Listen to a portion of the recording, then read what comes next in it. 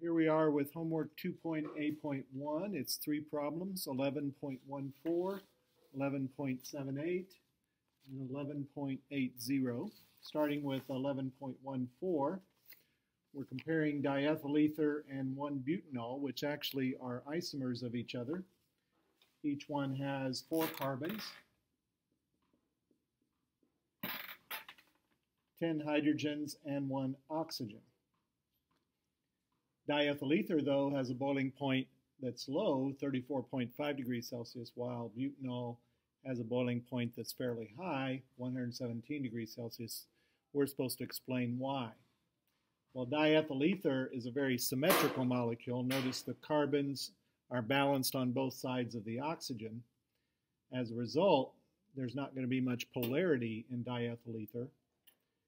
And also, diethyl ether does not have an OH in it. It has carbon-oxygen bonds, but no OH bond.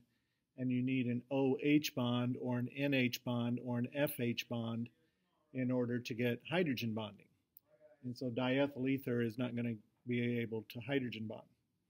Butanol, it has the oxygen on the end of the molecule, which is less symmetry.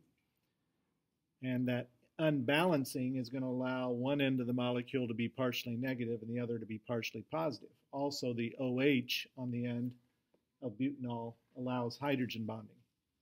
So that means butanol is going to have stronger intermolecular forces, and it is the intermolecular forces that have to be broken in order to boil. And that's why butanol has a higher boiling point. Here we have the second problem, 11.78.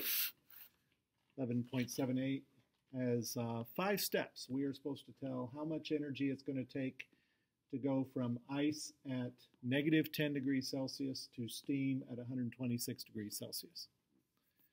So that will be 5 steps, because first we have to raise the temperature of the ice, then we have to melt the ice, you have to raise the temperature of the water, you have to vaporize the water, and then raise the temperature of the steam.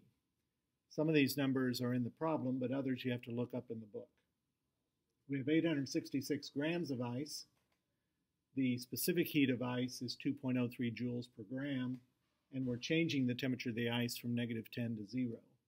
So multiplying those 3 numbers, MC delta T, gives us a heat required of 17,580 joules. To melt the ice, we're going to use the heat of fusion of ice times the number of moles. So up here, I calculated the number of moles of ice to be 48.1. So kilojoules per mole times moles gives me kilojoules, 289, times 1,000 gives me 289,000 joules to get the same unit as I had for the first step. Then we have our second step. We're going to warm the water from 0 to 100, so that's 866. I got the 4.184 number for water out of table 6.2 back in chapter 6. And we're changing the temperature by 100 degrees Celsius, so that's 362,000 joules. The heat of vaporization is 40.79 kilojoules per mole. We still have 48.1 moles of H2O. Multiply them together, you get 1962 kilojoules, or 1,962,000 joules. And then finally, the heat of raising the temperature of the steam is going to be 866 times the specific heat of steam, 1.99 joules per gram degree Celsius, times delta T, which is 26 degrees Celsius, 44,800 joules. So I go back and I add up all the joules for all 5 steps, and I get 2,675,380 joules, or 2,675 kilojoules, or 2.67 times 10 to the third kilojoules. Okay, our third and final problem. They give us the heat of fusion of iodine and the heat of sublimation, and ask for the heat of vaporization. Well, we saw in that one diagram in the notes that the heat of fusion plus the heat of vaporization equals the heat of sublimation. So 15.27 plus the unknown x equals 62.3. Do your algebra, you get the heat of vaporization of iodine to be 47.03 kilojoules per mole.